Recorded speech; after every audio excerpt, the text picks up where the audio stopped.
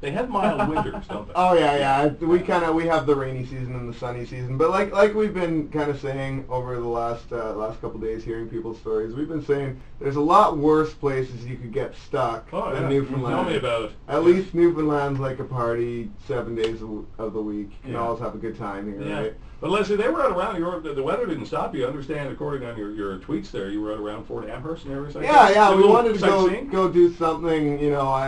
Something kind of sightseeing. Like it was pretty hard to get my hungover self out of the hotel yesterday, but I'm really glad I did. We saw some pretty cool stuff up there. Why would you be hungover?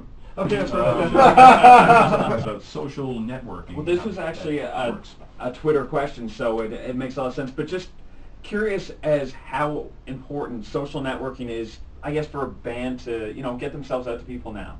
Like, how could you do it without it, really?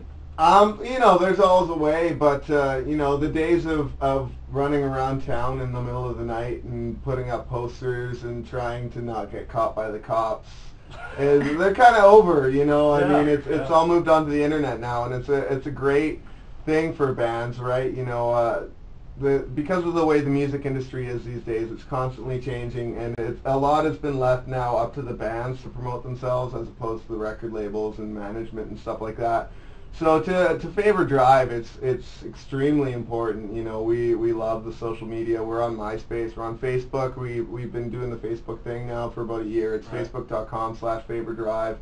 If you go there and check it out, we all have our own Twitter addresses. You can follow us on Twitter. We interact with each other. We interact with the fans, and it's just it's a tool that bands in the '90s they couldn't even imagine, right? Exactly. Like it's a way for you to personally, interact with your fans on a day-to-day basis. That's the coolest part of it, I think. It's the Twitter thing, because I could tweet you, and all of a sudden it comes back, and it feels like you're having a conversation with your favorite musicians. It's the ultimate self-promotion tool. It really is. So it's social media is just huge. It's the way of the future for bands. Well, the name of the album has a social media tie-in, doesn't it? Yes, it does actually. We called the album "Can't Keep a Secret" because Faber cannot keep a secret.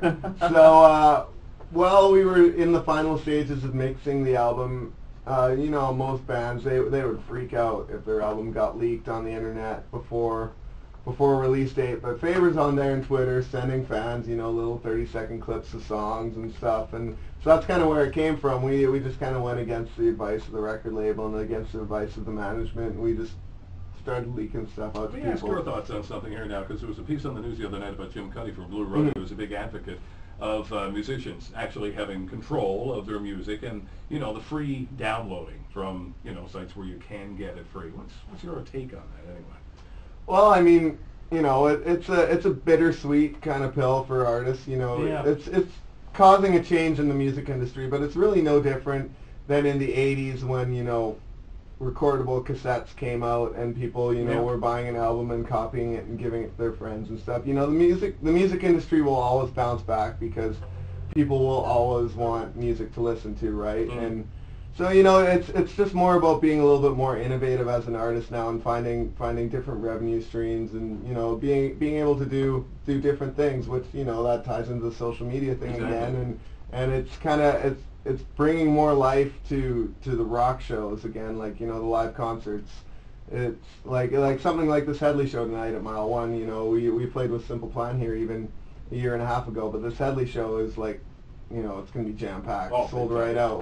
You know what I liked about that? I saw when we were on the red carpet the other night, and we saw Jacob Hogard and the band coming out of Gate 4. And I'm assuming they were just finishing maybe a dress rehearsal or something at that point.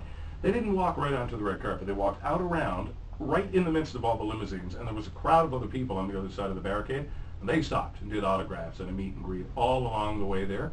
I thought that was the coolest thing to see. Everyone else was just there, and the red carpet, and that's fine too, but there were a group of fans over there that couldn't get close to it. I thought, what a Canadian and personable thing to do. Yeah, they're really great dudes, really nice guys, and they definitely appreciate their fans for sure.